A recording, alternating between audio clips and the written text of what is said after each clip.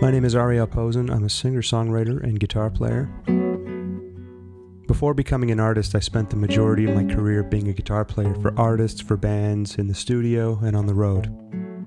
Once I began my own solo career, I realized that I was shaped by my experience and that there were some interesting stories to tell. I wanted to ask a few colleagues and friends of mine who have had a somewhat similar but different road about their story and their experiences. I think there's a bigger story to tell here, and I think this is something that can be really helpful to a lot of musicians and artists on a similar path. So without further ado, on today's episode we have Alexa Dirks, also known as Begonia. I actually don't know this, but what initially drew you into becoming a musician, or like specifically like a performer, like a performing musician? Like what inspired you? Well, I think I always had a taste for attention in the stage as a child. And I remember just like going to a smaller elementary school and auditioning like for like being encouraged, like in being in the choir and being encouraged to audition for little things like in like the second grade. Like we had little school musicals and stuff like that. And just feeling kind of getting a taste for that. I remember feeling like there's something interesting about this life that I'm very curious about. But I didn't understand, like I didn't have anyone around me that was a performer. I didn't know, like I knew in my head from what I saw on TV and stuff, like what a life that would be. But like I didn't necessarily have like an example in my life of someone who did that. So I didn't necessarily understand that it was like a realistic thing to do. But I just put myself out there in every way possible. And I remember seeing, did you ever remember the artist Charlotte Church? She was like an 11-year-old. Well, like when we were the same age, and she was like a child prodigy opera singer. And I remember like watching like a special about her when like she was like 11 and I was like 11, and it was on Christmas Eve, and like we're in my parents' basement and we're watching as a family, and she's like, "Oh, Ave Maria," or whatever she was singing like a child. And I just watched, and I remember going up to my room after and just crying, like bawling my face off, and being so confused, like I want to be her. And it just like tore me apart, but I didn't understand, like it's just such big emotions. Anyways, whatever. Just since I was a kid, I always had that desire in me. Nice. So what happened? Like you were a kid, you got inspired early. How did your shift in career direction begin for you? To music, of course. I mean. Yes. In school, I was like in some praise and worship bands. Christian schools, bro. And so then there was like a guidance counselor who saw me perform and was like, "Hey, like I know this guy. His name's John Buller. He kind of has like a band of like teenagers. I want you to audition for this band. It put like sing on a tape, basically. Record yourself on a tape and give me this tape, and I'll give it to this John Buller guy who like runs this band." I was like, "That sounds cool. Like I'll try anything." And I did. And then like 6 months later, he called me. He's like, "Join this band." And that was my first kind of like education into like a world of actually being on stage. Like I remember getting a lesson on how to coil cables properly when I was like 16, like stuff like that, where it's like, okay, so not only am I learning like how to perform, but learning like how to like be on the road, like without being on the road. But like, or that's what I thought at the time. I'm like, I'm learning all the ins and outs. Like I know how to coil a cable. Like I know how to do all the stuff that like singers don't normally get to know, like stuff like that, whatever. Like I just felt like I was getting an insider scoop on stuff in a way, but whatever. And then I started like, when I was 18, like going to like the King's Head, watching like live bands there, and then meeting and started a band with Joey, Meg, and Ryan. But actually before that band, and that's where I met you in the above the Goodwill in the practice spaces with a band called BSC, Bachelors of Science. And that's where I first met you, in that practice space. And you just like came in, and I felt like you already knew how to be the person that did music like professionally. And you were in school, I think, at the time. Like maybe that might have been my 1 year of don't know what I'm doing with my life. I feel like you were in school at the time. And I was like, oh, musicians go to school. Like I was just, so much information was like coming, like flying in my face. Like, but yeah, that was my first foray into like doing like more covers and stuff. And then I started, and that band didn't last super long. And we did like events and stuff and like birthday parties and like whatever, like weddings, like stuff like that.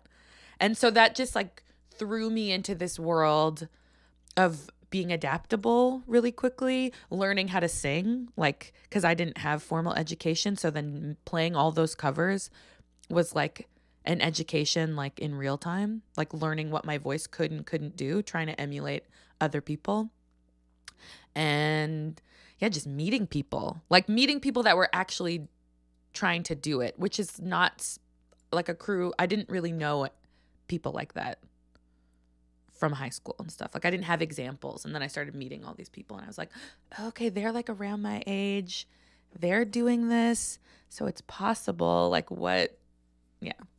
Anyways, long answer, but there you go. Well, no, I think that's just the beginning of the answer. So well, yeah, right. Exactly. I remember we met, like maybe 2005 or 2006 or something like that. And yeah, we were doing a bunch of event band gigs. And you were doing Little Boy Boom, which was like some original material, some mostly like obscure covers. Yeah. We also had a band called the New Lightweights. Yeah. Which is technically still a band. We just never do anything.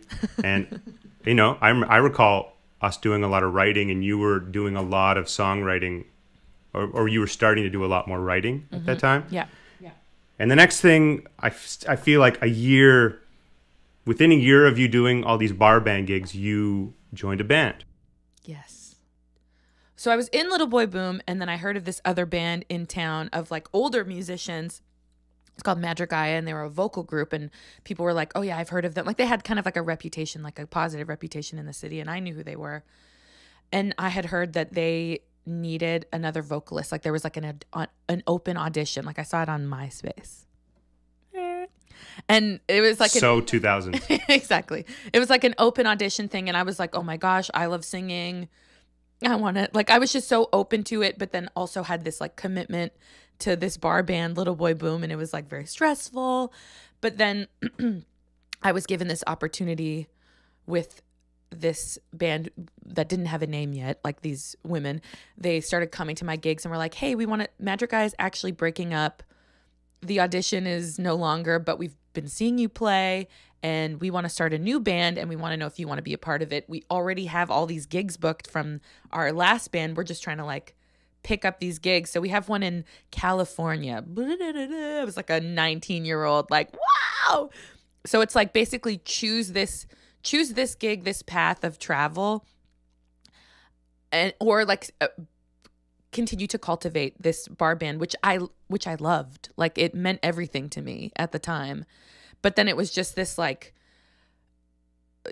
I like was asking everyone for advice. I was like up late at night, just like crying all the time. It was a really difficult decision for me to finally decide like to go with this band that at the time just felt like it had more touring opportunity, just more adventure, like right there to grab. And I was like, okay, I'm going for it. So then when Little Boy Boom kind of was defunct and then I started touring with them, I remember Ryan being like, well, let's still like make music together in a different capacity. I know that you have this desire to like make more kind of like alt indie kind of country, for lack of a better word, or like Americana kind of music. And he's like, I know the perfect guitarist for the job. Like Ryan kind of orchestrated that like band starting in a way, the That's New true, Lightweights.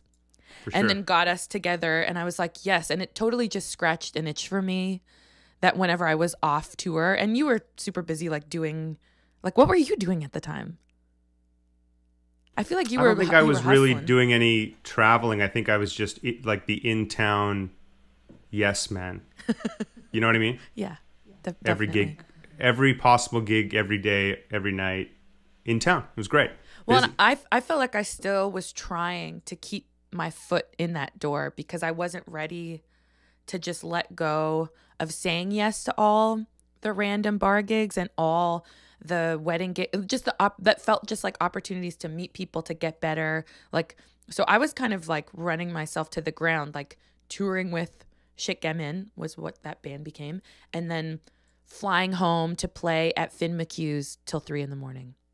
because it felt so important that I still was like a part of the scene in a way. It felt so important to me. So I would be like spending money I didn't have to just fly home from like this big tour to play this bar gig because it was like everything to me to like still for $75. For like $60 and a handshake basically. And no one there. Like or sometimes like it was a mixed bag. Like sometimes there would be like a full crowd, but are they there for you or not? And sometimes there'd be like no one there. Your priorities are all seem like they've always been about, you know, making the right decision for your career, but also like making the right decision in like your social circle and not like burning bridges, and like you're really concerned about what your friends that you're involved with, like how they feel too. So which I think is really important, because I feel like so many people you know, are just career minded first, and they're like, what collateral damage if I lose some friend, whatever, you know. So I think that's really, you know, that's a really nice thing. So you started, I mean, obviously Shikamin was essentially so full time. Like you would come back to town. I remember whenever we would play a gig or like do a little session, it was only when you were in town off the road from Shikamin. Yeah. And you did that for a very long time. Like 8 years. 8 years. Yeah. So, I mean, I know about this, but tell me about how did like the shift in career direction happen from Shikamin to where you're at now? So, I mean, you know better than a lot of people, like behind the scenes, like even throughout all of Shit Gamin, I was always working on music that wasn't for that band. Like that band was awesome in the way that it was so democratic, and we like, you would bring a few, like me as an individual would bring a few songs to the band, and then like the other 4 vocalists and writers would bring a song to the band, or 3. Like we'd all bring songs to the band. So you would bring 4 songs and maybe only 1 would make it to the record because everyone else, like everyone would kind of have their say and everyone's voice would be heard, which I loved. Like it made sense for that band. But then that meant that I had like 3 or 4 songs out of 5 on the cutting room floor, not understanding where to put them, but they still like belonged to me. And I would just have these ideas, and I would send, even on the road, like I would send you like voice memos, and then you'd send me back something with a guitar over it, like every once in a while. Like, and so I felt like I started getting comfortable kind of writing with you and with Matt Schellenberg, like outside of that context. And it kind of developed my confidence that like, okay, I do have another voice outside of the band voice, like that I have a desire to express myself. Like, but it just never felt like the right timing to like fully step out on my own, because I was so focused on the success of that band that if ever I were to like put too much time into my own personal stuff, I would feel like this sort of like I was cheating on them or something. Like I just could never go like too far down that road. But then it was like a natural progression. Like the band just kind of got to a point where everyone was like, hey, we had a great run. We want to still love each other. Let's like shake hands. And it was never this, like we never even made like a formal thing online being like Shit Gamin is now broken up. Like it was just something that was like this very emotional, beautiful conversation between us, and it was personal, and it was just like this mutual respect of like, hey, like we've been at this for 8 years. Sometimes it's been easy, sometimes it's been like bashing our heads against a brick wall. And let's call it like in a respectful way, like before it gets to the point where it just feels like, why are we doing this anymore, you know? Like, and I feel like it all just kind of ended in this like difficult but natural kind of way. And then for me, it almost felt like, okay, I was like, I gave myself like the blessing to like move forward, and I wasn't ready to be off the road. Like when we were like, hey, we're gonna call it, I was like, yeah. And then I realized, oh shit, okay, now, like, does that mean my touring's done? Does that mean like how do I move on? And then just through like talking to different pals, and like you really encouraged me, and I didn't necessarily have like the full confidence, but I knew that I had to keep going. I just wasn't ready to just stop. And for better or for worse, like sometimes when I reflect on starting Begonia immediately, I think like, wow, if I would have taken like maybe a little bit of a break, that could have been positive for my mental health, but no regrets. Like, but I did just go straight into it. It was like I was off the road with them, and then I was writing, and I was in the studio, and I was making an EP. And then I had like, that was the first time in my adult life that I like took a job. I worked as a waitress, a cocktail server for a moment, which is so out of my comfort zone. Like, I don't have a resume, folks. Like, it was like a pal who was like, hey, you seem like you'd be a good server. I'm starting a cocktail bar. Like, come on down. I'm like, do you know me? Like, I don't have jobs. Like, I don't know how to have a job. But that was like in the interim, like, and then it kind of felt like I was starting from scratch again. Like, I had built up this whole career, all these contacts, and then there I was right back again, trying to just like not trying to make a name for myself, but just trying to like do something that I was proud of on my own. And it was scary. It was difficult. Yeah. For sure. That kind of answers one of the next questions, like if you were self-motivated or urged by other parties. And I know it was like it was a mixed bag. It was a little of both. Totally. So I always like lacked a bit of confidence. Like, and like I would be like, I want to do this, but I am the kind of person that needs a lot of like outside validation. I remember telling you, I mean, I can only really refer to my own experience in this subject with you. Is like, I do remember telling you numerous times, or trying to, I remember a couple of gigs driving back like from Brandon. I remember that too. Where's the or like Steinbach maybe or something? Steinbach, or like what's the place we always play in near Brandon, the nice coffee shop?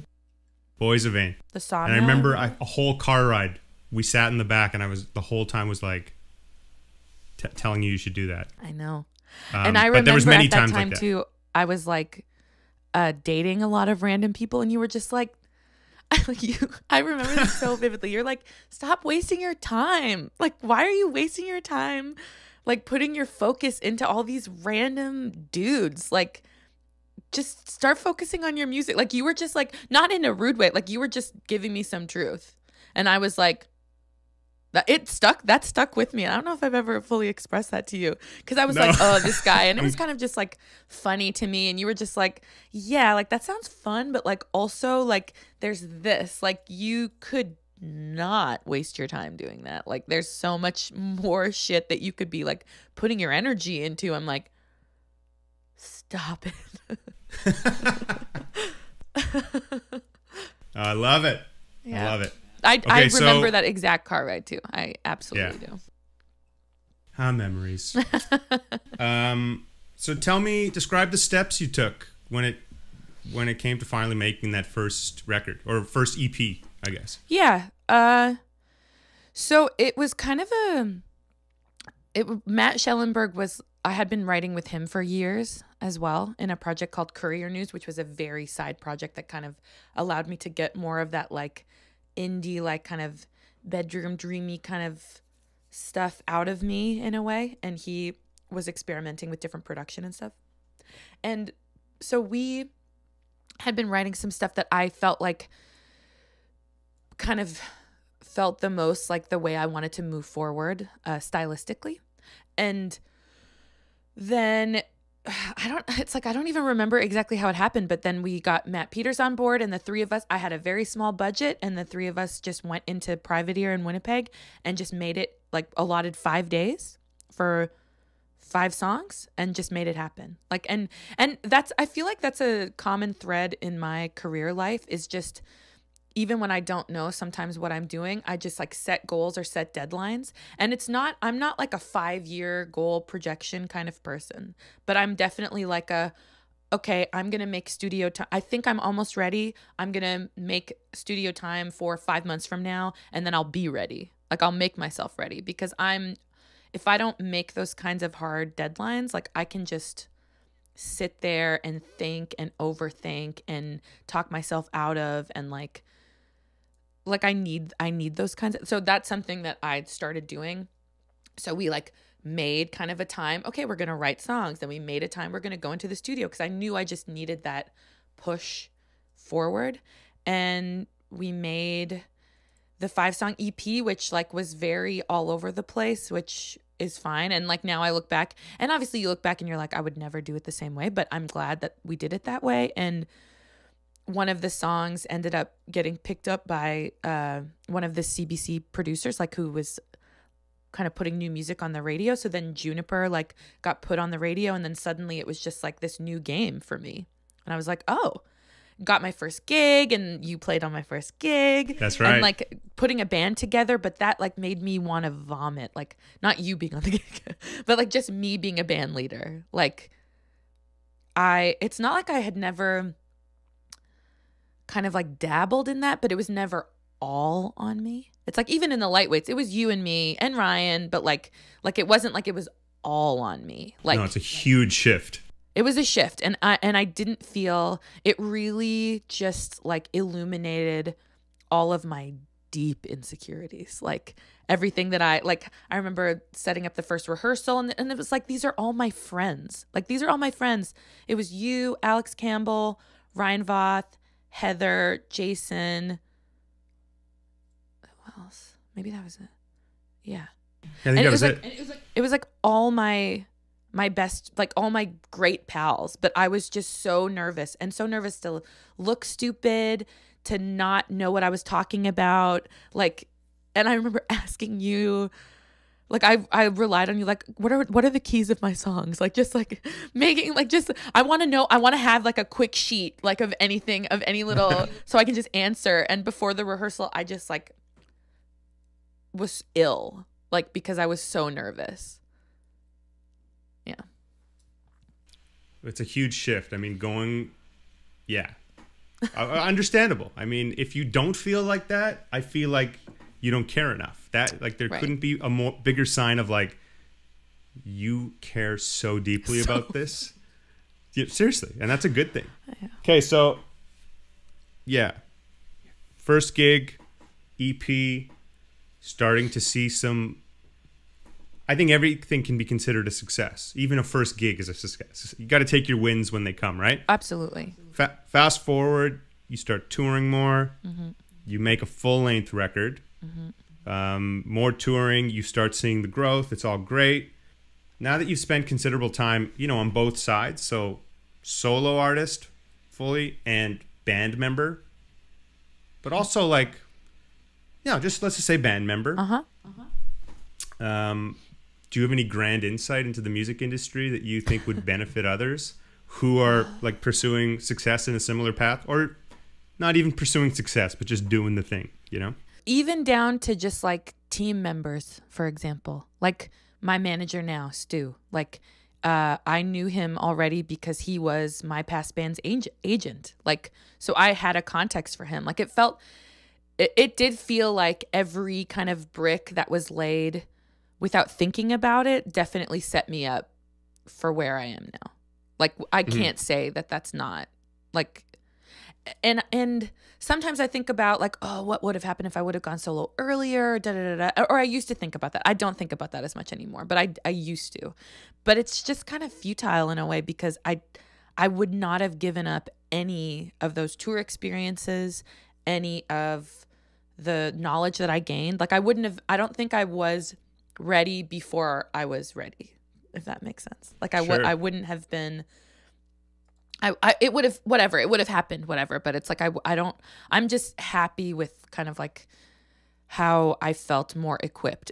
I mean, there's always, things change, right? And the industry shifts and standards shift and whatever. Yeah. So you're always learning new things. And I feel like the more I put myself out there, like something that was really new to me in the Begonia era, like when I started Begonia, was like producing music videos, producing shows, like getting more kind of behind that and really enjoying that collaborative process, because I knew kind of the collaborative process in a musical sense, but I hadn't really dove into more of the visual, kind of like the whole like full circle creative side.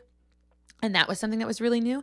And then figuring out standards for like budgets, like just like really logistical kind of things that I maybe wasn't as privy to before. So I still feel like I'm learning new things constantly, but with that base level of like confidence and knowledge that it's like I'm not coming at this from a completely new, like green perspective. But yeah, whenever I get asked to like do mentoring things or do talks, like I feel like I'm not a teacher. Like I feel like I don't know shit. And then I get into these environments with like younger musicians and I'm like, oh, like my experience is worth something. Like, cause I still feel like I'm learning all the time. So I forget all the things that I already innately kind of know in a way. And that just comes from experience. And whenever like if there's ever like advice or whatever for like younger musicians, I'm always just like, well, and now it's hard because of pandemic, but I'm always like, just get out and play. Like, don't have an ego. Like, just get out and play.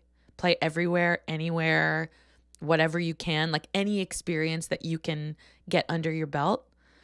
Yeah, just don't be afraid to ask questions. Be stupid. That's something that I maybe would have wished I could have given advice to my younger self. Is like, you don't have to, you're learning. You don't have to know everything right off the bat. You're not expected to. So just ask more questions. Yeah. That's great. I totally agree with you. Mm-hmm. Experience is experience. And like, how are you supposed to, I think people are so afraid of like, not only promoting themselves, but like asking those questions and like seeming like they're, just not intelligent enough or just don't know. They think they'll be looked down upon if they don't know right at the gate how to jump into an industry like this and do the thing. So yeah, love it. Okay. So yeah, love it. Now, how have your work priorities shifted? Just looking back now. And like, what do you think about the most when it comes to a project? I don't, after putting out my first album, well, and I mean, like the pandemic throws a wrench into all of this too, right? Sure. So it's like I had my work priorities and I was hustling like hard. And the priority before pre-pandemic was tour, go, grind, like be as available as possible, be as open to every opportunity. Like that was something that coming out of the band, like where I had to have more of a democracy, something that I said to myself at the beginning, like, I'm going to say yes to everything. But then I learned very quickly, and this was something, the first tour that I did with Serena Ryder, like name drop, but like she's a friend of mine. But like, anyways, the first tour, she kind of sat me down and was like, listen, if you don't set boundaries for yourself, no one's going to do that for you. Like if you say, I'm available for everything, then people will say, great. Why don't you do this, this, and this? But if you don't say, like, if you don't choose your clock out times, choose when you're not going to maybe go to the merch table because you can't because your voice might blow out. Like, if you don't make those decisions for yourself, no one's going to do that for you. And that really stuck with me because I am such a yes person. And that was something I decided I wanted to be. But then combined with that, I'm also like anxious, like a bit of a people pleaser to like the detriment of myself sometimes, where it's like I will go blow out my voice because like I want to like be available. Like I don't want to miss those opportunities. But it's like, wait a minute. So like who's taking care of me then? So I feel like I'm shifting like, and that was something that I thought I was doing better at.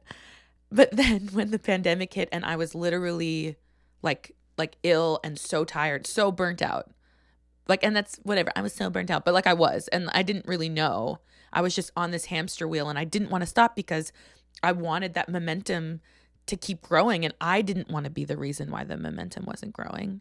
Like you don't want to be up at night being like, oh, I said no to that random thing. Maybe that would have been the random thing that would have gotten me this other random thing. But like, I don't feel like I've been saying no a lot more to things and just following like my mental health, like trying to take care of myself and feeling that like I just don't ever want to be in that position again where I feel that sense of urgency so hard that I sacrifice creatively what I want, that I don't put in the proper time, like, to make things that I'm proud of. Not that I feel like I've always been kind of good at that, but I just felt myself starting to get to that point where it's like, yes to everything. And now I just feel like, pardon me, I'm taking a step back and I'm like, okay, let's try to evaluate like what, not only what you want your life to be, but because for me, my life and my career is like so intrinsically linked that it just feels like if I don't make those decisions more thoughtfully, like what is my life gonna be? Just an ongoing hustle? Like that just doesn't appeal to me. But I want to continue to strive to do better, but there's just like that balance that I'm always trying to achieve that has just like, there's been a light kind of shone on it in the last year of like, okay, well, if you want to achieve that, like you got to work at achieving that yourself. Like you can't just wait for it to happen. Like, sure. If that makes sense. Yeah, totally. How much of your work would you qualify now as innovative?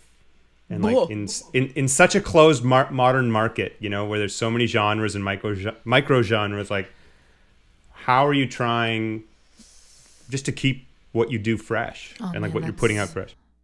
Yeah,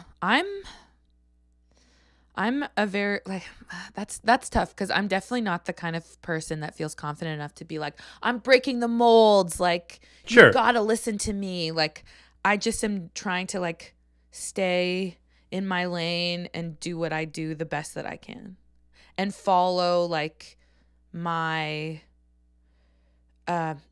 emotional compass. Like I'm the kind of person, because I'm definitely not super academic about music. I'm not really trained. Like I'm trained through life, like, but I'm not like opening a book, like knowing what I'm looking at basically. and that used to be a huge insecurity of mine and something that I wouldn't necessarily readily admit as much, because I would feel like, oh, that already gives me like what's the opposite of a leg up? A leg down. I don't know.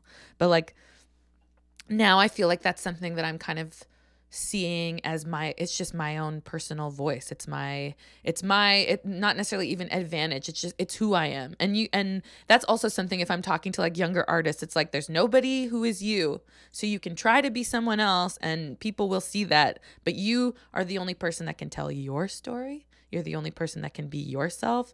And there are a bunch of people, like there are other people doing their own thing, but you don't got to touch that. You don't have to try and steal anything from other people. You don't have to touch that. Like you are your own individual. Naturally, you get inspired by other people, and that's like the world, and that's music and whatever. But I'm just trying to like follow the compass. I just want to be authentic. Like I'm working on a record right now, and I think the thing that like keeps me up at night, or like that I keep wrestling with, is like I just want this to impact people in a way that it's just like authentic and real and the emotional connection. So I just try to follow my instincts the best that I can. And sometimes it's hard for me to pinpoint why I like something or why I don't like something, but I just know when I do. Yeah, that's got to be honest and genuine at the end of the day. That's the If you don't believe it, why would anyone else? That's kind of it, yeah. Well, I don't know if you feel this way, but I feel like it takes, even if you have like your voice, so to speak, right out the get-go, it takes a while to find it. Even like I feel the same way. Like, you know, you put out a first record and you've definitely evolved from it, but like you wouldn't be where you are without it. Like you have to have that. And I don't think you have to find your voice or your sound or your thing right out the get-go. And you know what? It can always change too. I don't think there's like a specific rule to it. And when you're a fan of someone, you want to like, or you're interested in that evolution, you know? Yeah. Like, and I remember before I put out my first EP, I was like, oh, is this the thing I'm going to be the most proud of? Like talking to Stu and being like, I don't know if I'm ready to put this out because what if it's not the best I can do? And he's like, but you have to start your journey somewhere. Like, exactly. And if you're proud of this and you want to put it out, let's put it out. And then you can work on another thing. And that can be the next best thing you do. And then you work on another thing. And as an artist, why would you not want to evolve? Like, why would you want to make the same thing over and over again? It's interesting because when you put out your first record, then people have kind of like a barometer for who you are. Like then Totally. they're like, oh, this is what you do. So then if you do evolve, it can be scary because you're like, well, that's what I did then, but now I'm doing something like a little bit different. And what if you would have put out that record first or whatever, then people would have had a different kind of like way of viewing you. Like it is this whole like mind thing that you have to just like try to silence the voices and just like move forward. But I agree with you where it's like, and I know that it's kind of like a trend to kind of delete your back catalog and just like rebrand and start over. And while I respect that, like, because everyone has their reasons, for me personally, I feel like I am such a person that is just evolving in real time constantly, and I will continue to. And I hope that my first record doesn't sound like my last record, and the through line will be my voice, and that's fine with me. But like also like I don't need to just like stay in one genre, try to be the same person. Like, and I don't want to be. And I want people to see that because I want people to see that that's realistic, that a human does that. Yeah. But that's also part of like what my like MO like in general anyway. So I don't like knock people for doing that, but I just couldn't see myself doing that. If that makes sense. Totally.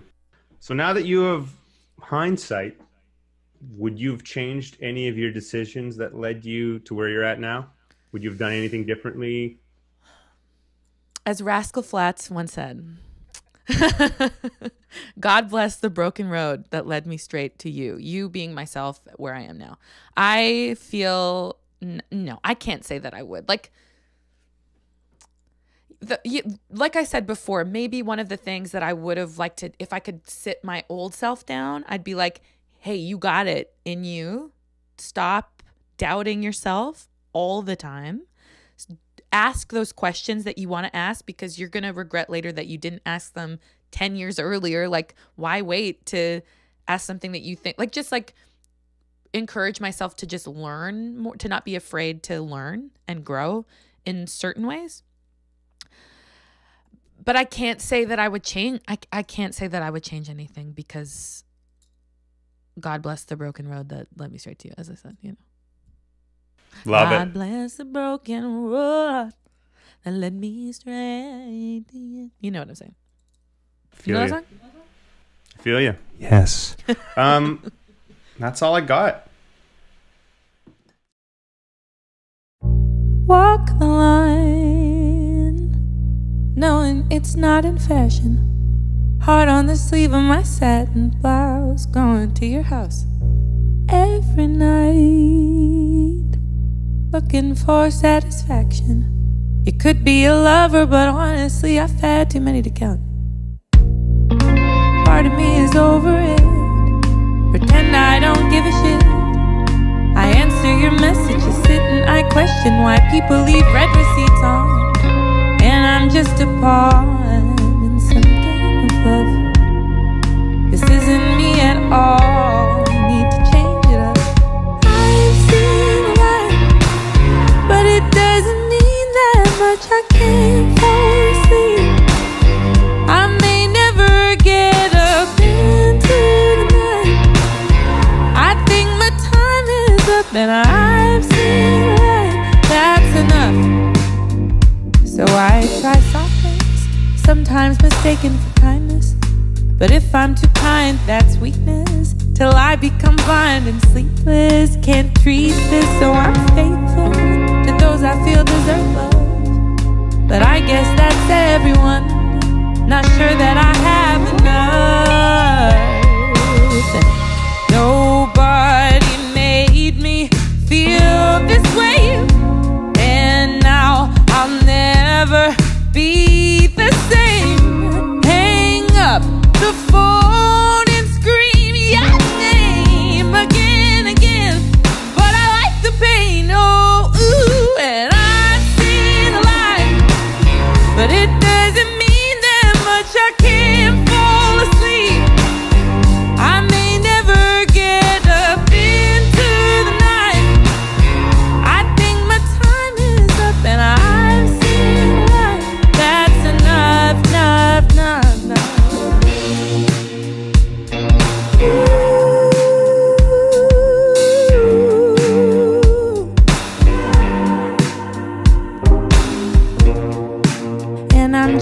fun.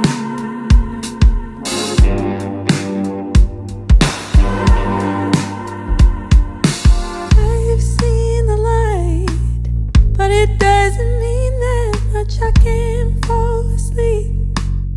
I may never get up into the night. I think my time is up and I've seen the light. That's enough, enough, enough.